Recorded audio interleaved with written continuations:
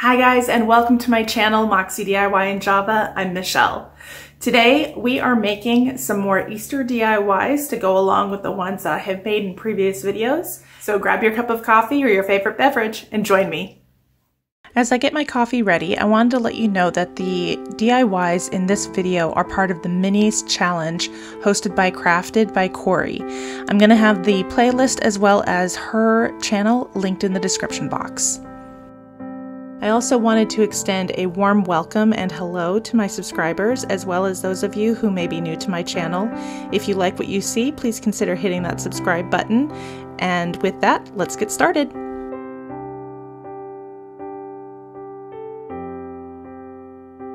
For this DIY, you will need beads of multiple sizes, scissors, twine, not pictured, tape, and pliers.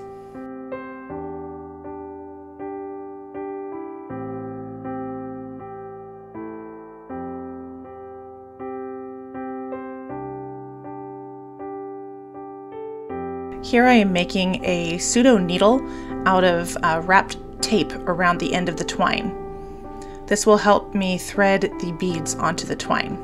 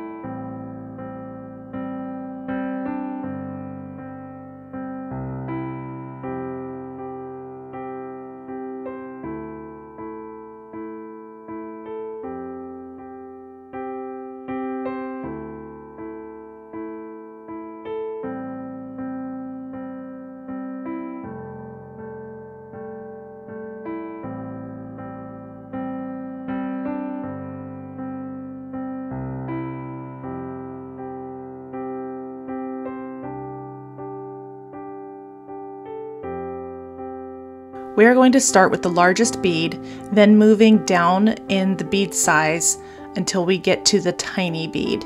This should give you 5 beads on this particular tail of the cross.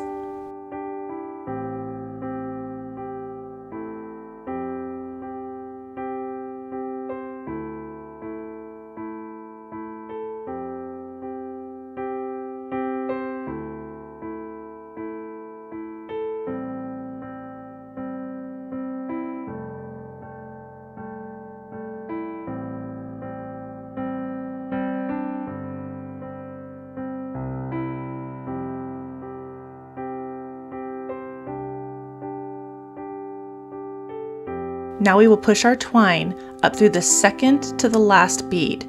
So we're going to skip the tiny bead and move to the smaller bead and thread that twine through the rest of the 4 beads.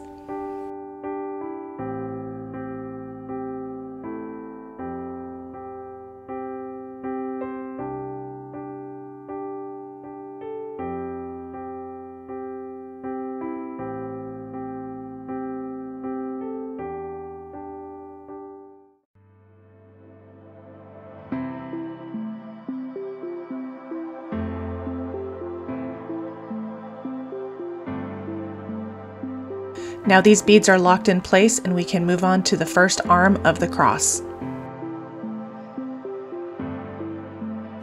We will use 1 small bead, 1 smaller bead, and 1 tiny bead. And we will start with the small bead and work our way to the tiny bead.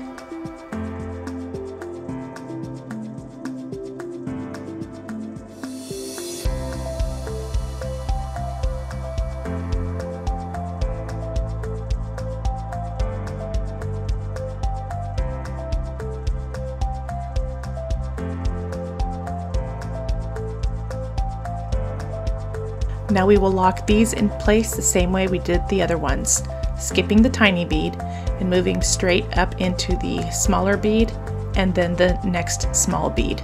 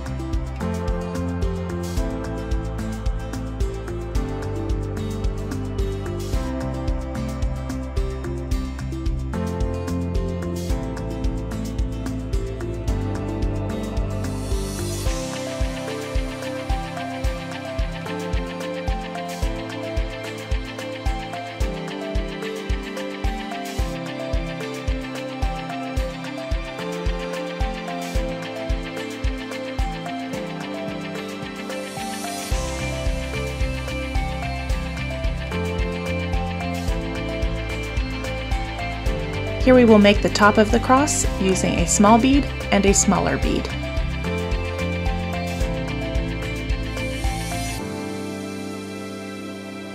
I twine at about the foot mark, so you want to make sure you have a lot to work with. Now we're going to lock the top beads in place using the same method, and we will have now both ends of the twine coming out the middle of our cross. I lost my footage of this, but you're going to take the shorter end of the twine and lock the top beads in place again, but you're going to skip the larger bead and go up through the small bead so that the small twine is at the top of the cross. Now we will create the X wrap effect with the longest twine. You're going to wrap it diagonally from the top to the bottom, then around the arm of the cross, bringing it to the top of the opposite side, and now diagonally to the bottom, and repeat.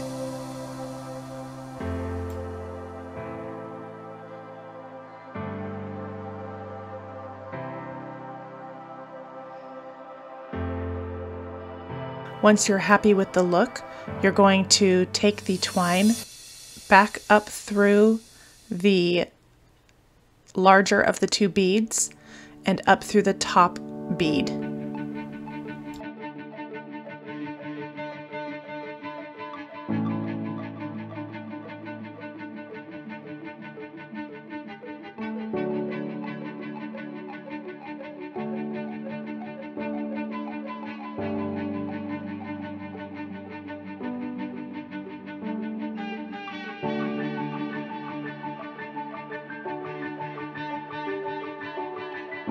Now I'm just going to burn off all of the little hairs and strays that I don't like on the twine.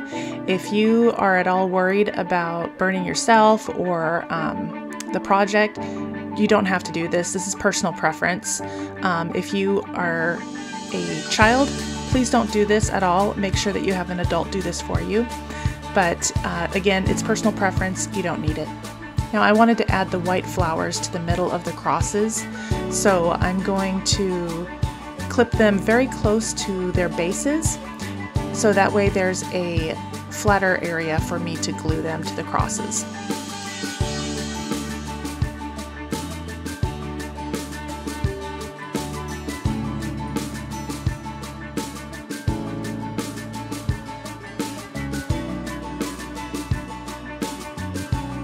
These crosses are going to be bag tags for some Easter bags that are going to some special people.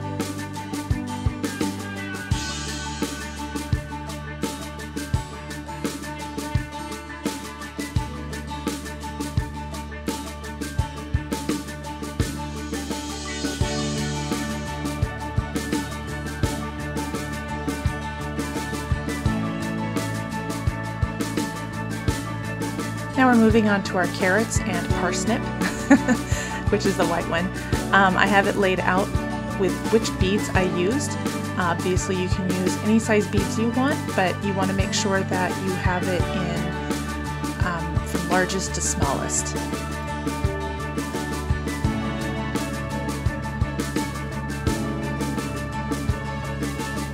Once again, we're going to start with our largest bead and then work our way down.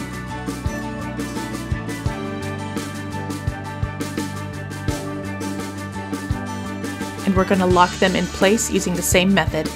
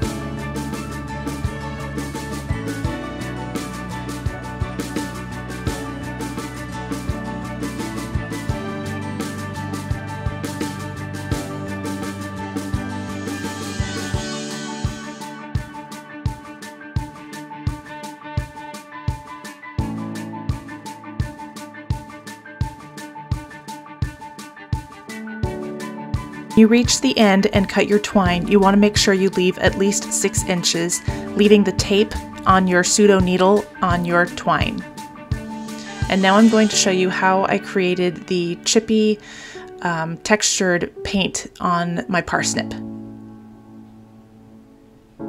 I'm going to use these 3 sets of paint and create a wash of sorts.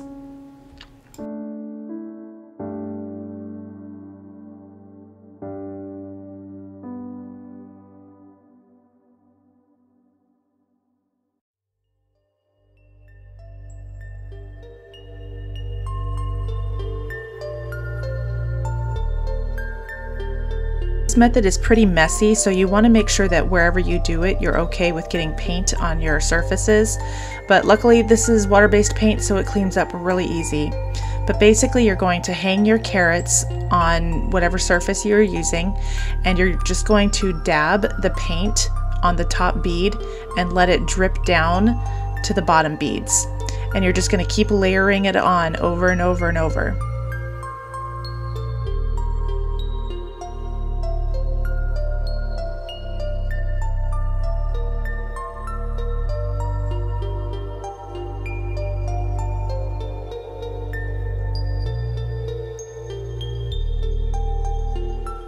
Once they have dried for about 5 to 7 minutes maybe, you're going to wipe them off and then repeat the same steps.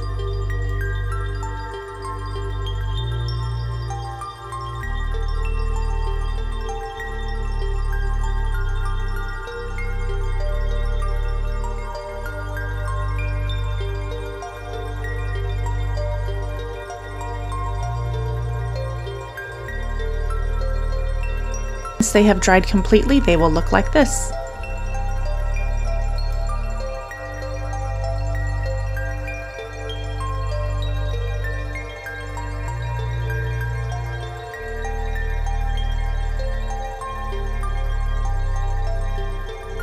This was some leftover greenery from a wreath I made, and I thought it looked very similar to carrot tops. So there's a little hole from where I removed it from the stem, and what we're going to do is use that pseudo needle again and push it through that hole and bring it all the way down the length of that twine.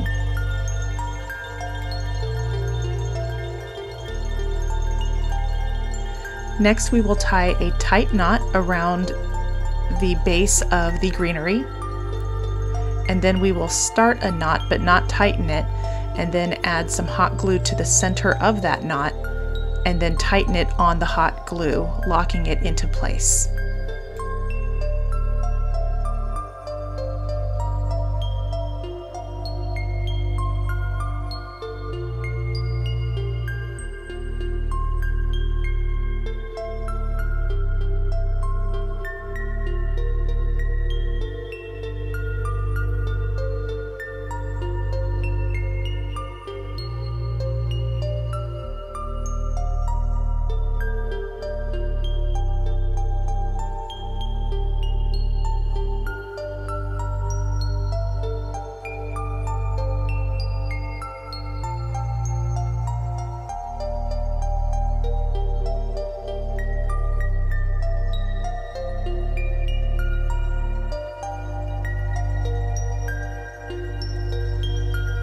For this DIY, you will need yarn of your choice, coordinating felt, 6 flower pots, a tassel or pom-pom maker, homemade or bought, pink puff paint, and not pictured beads and hot glue.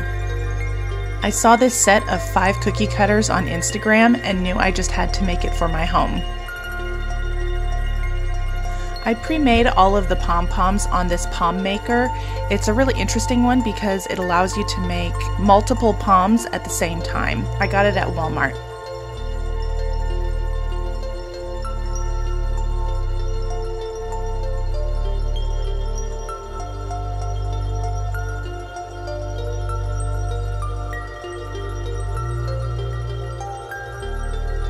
We're going to attach the mini white pom to the base of the large pom.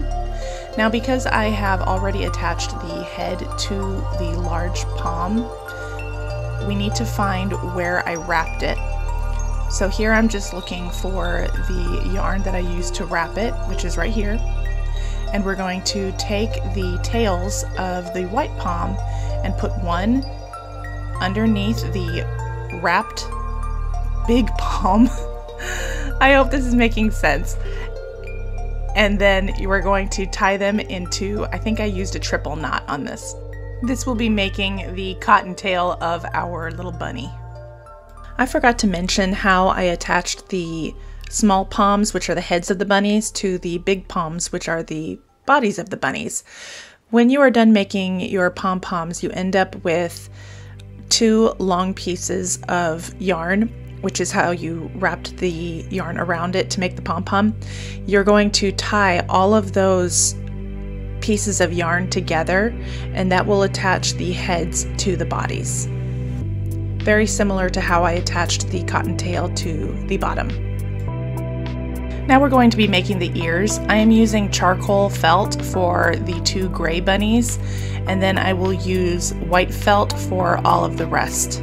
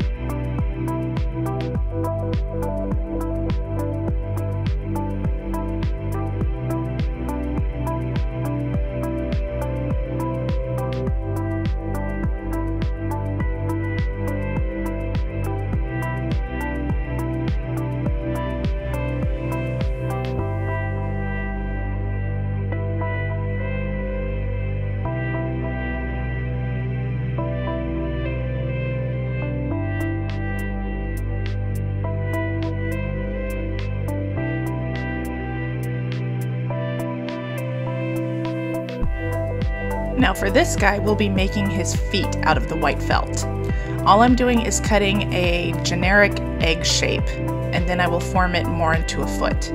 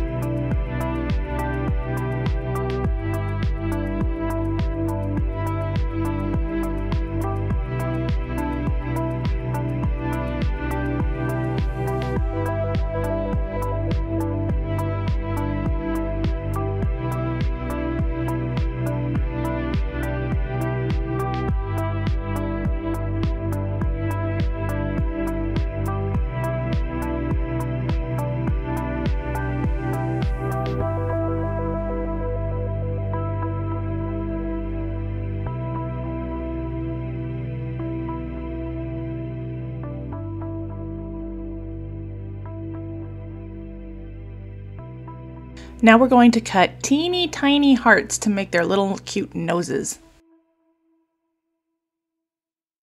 Now we'll use the coordinating felt to make a wide open heart to create their chops.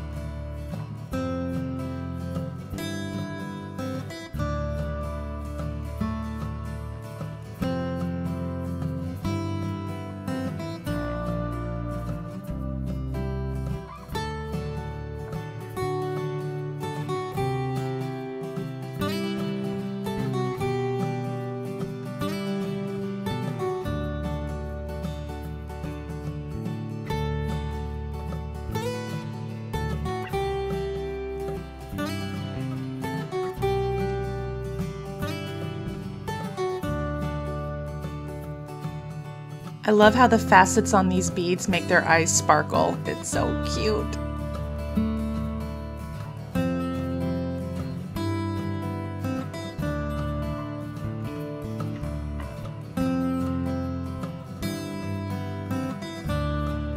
Onto their ears, we're just going to put a tiny bit of hot glue on the base of the ear, the flat part, and then taco it together and hold it until it is cooled and dry.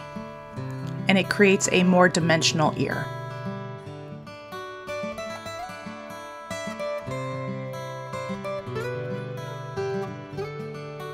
Don't be like me though. Make sure you have finger protection for the entire time you're doing these ears. It'll save your fingertips.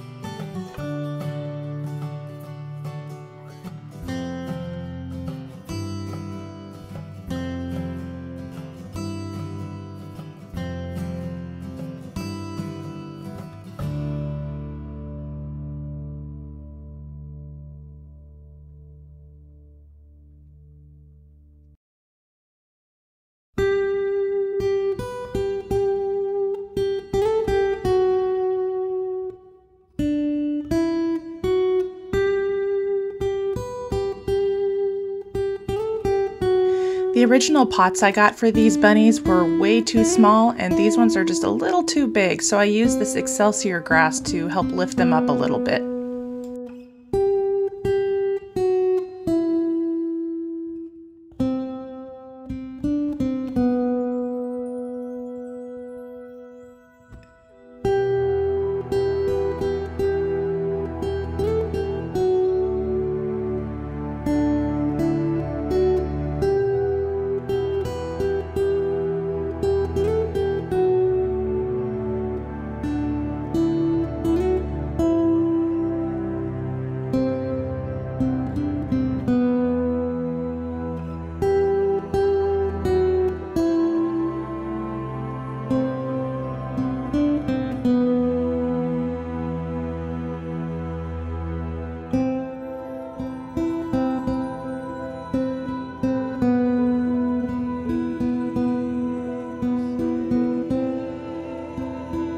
I love how each of these bunnies has their own personalities, but what do you think? Did I accomplish this? I added bows to mine to give them a little more color.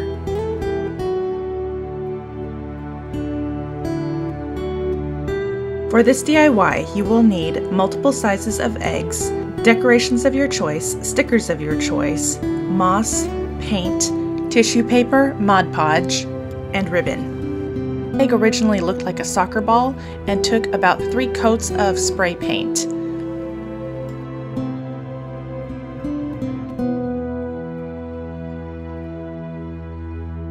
I used the same technique to get this image onto the tissue paper as I did in my last video, which I will link below. You can also check out the Geovane's nest, which is where I got the original idea. You're going to need Mod Podge to apply blank pieces of tissue paper all around the egg.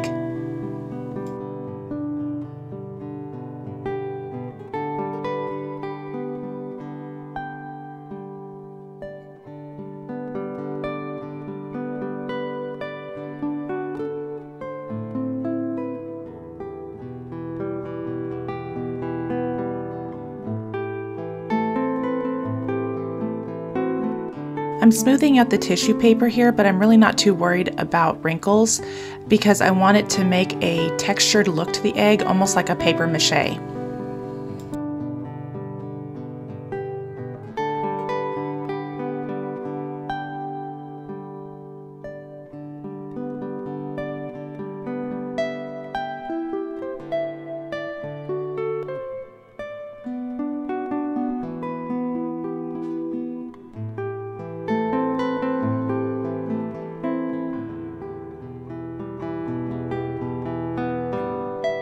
As you can see, I'm not putting any of the blank pieces on the top of the egg because that part will be reserved for the printed version.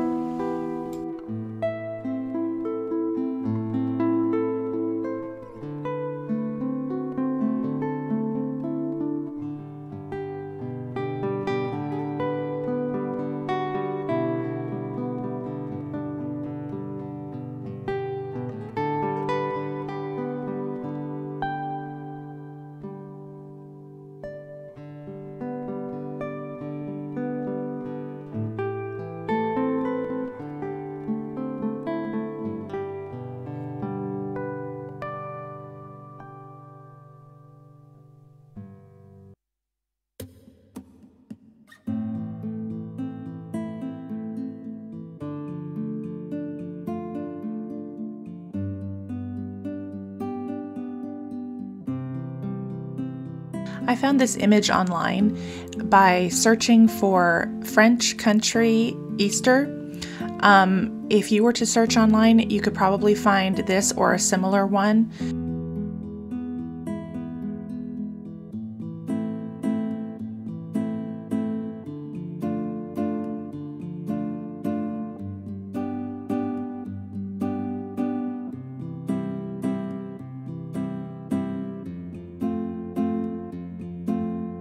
Here I'm just doing my best to make sure there are no real distinct big wrinkles on the front of the image. If there are wrinkles along the sides, I'm okay with that. I just want to make sure that the image is as clear as possible.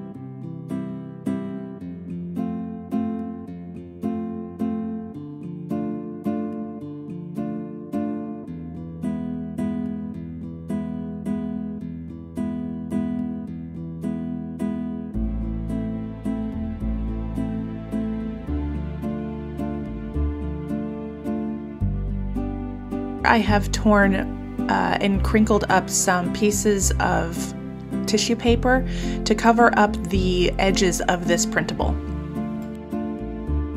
I'm not sure where the rest of my footage went, but after this had dried, I went over the whole egg with a white and various shades of brown to give it a vintage look. Now we're moving on to our second egg.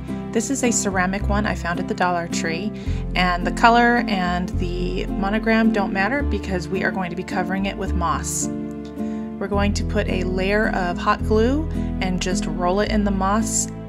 It took about 2 coats to completely cover the egg.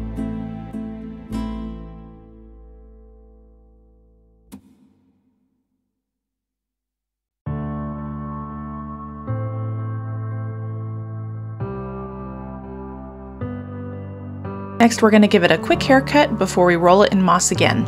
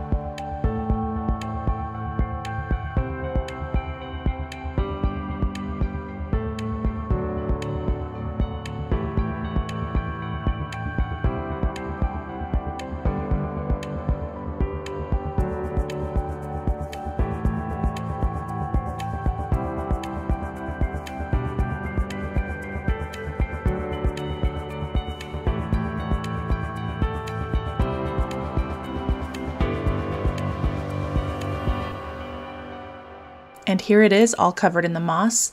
Before I continue, I'm going to give it a quick shot of triple thick just to seal that moss in so it doesn't go everywhere. I found these gorgeous brooch stickers from the Dollar Tree and knew I had to use them for this project. Also, the pearl ribbon and the lace ribbon are also from the Dollar Tree.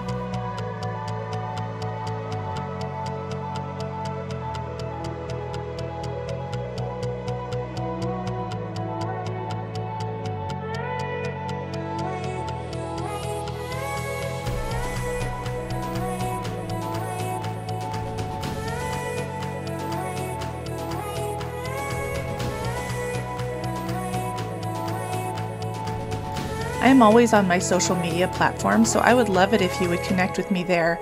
The links for those are located in my description box.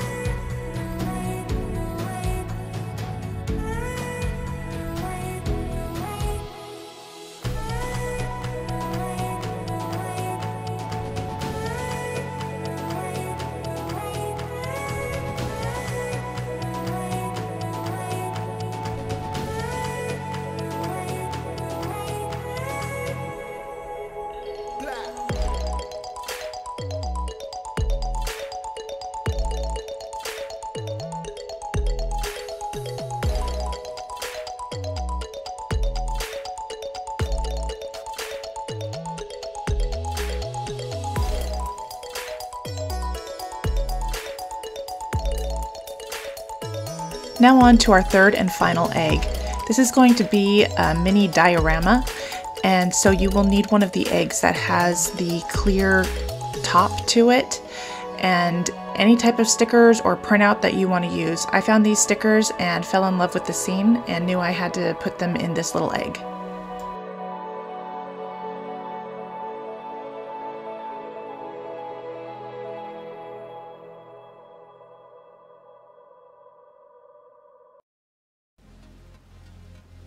Here I am taking the background of the sticker and I will be placing that inside the egg to create a backdrop for our diorama.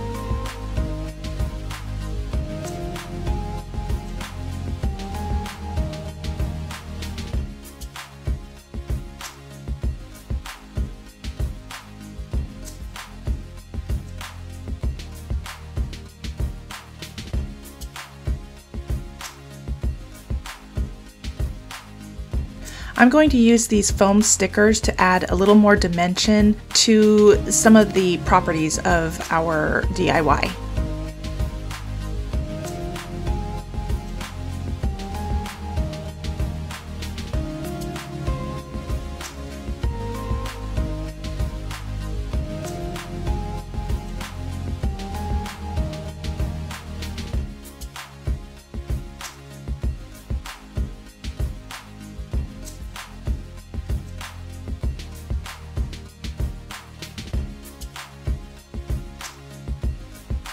I'm not gonna lie, the background placement took forever.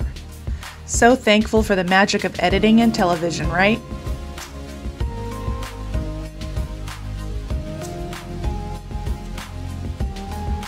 And now that the hard part's done, it's time to accessorize.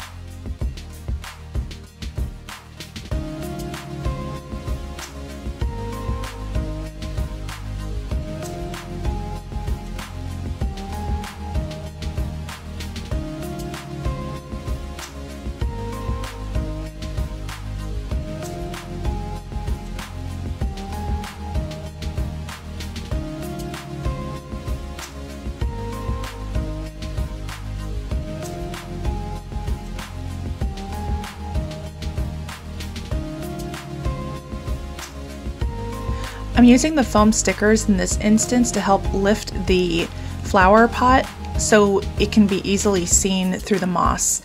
And then any of the foam sticker that is showing, I am covering with additional moss.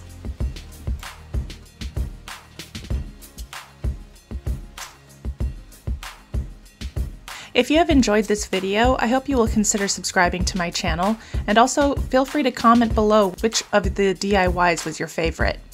I think my favorite is this one, actually. Please also consider liking and sharing my video, especially if you have any friends or family who may enjoy these DIYs as well.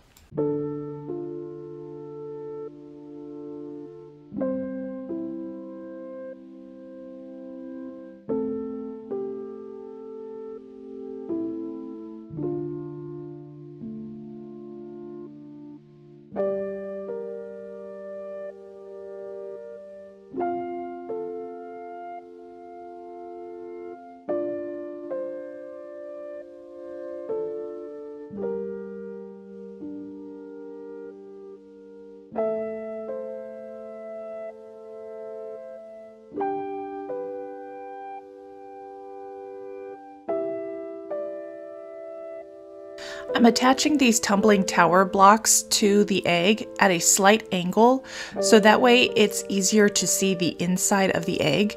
I do end up painting these black later.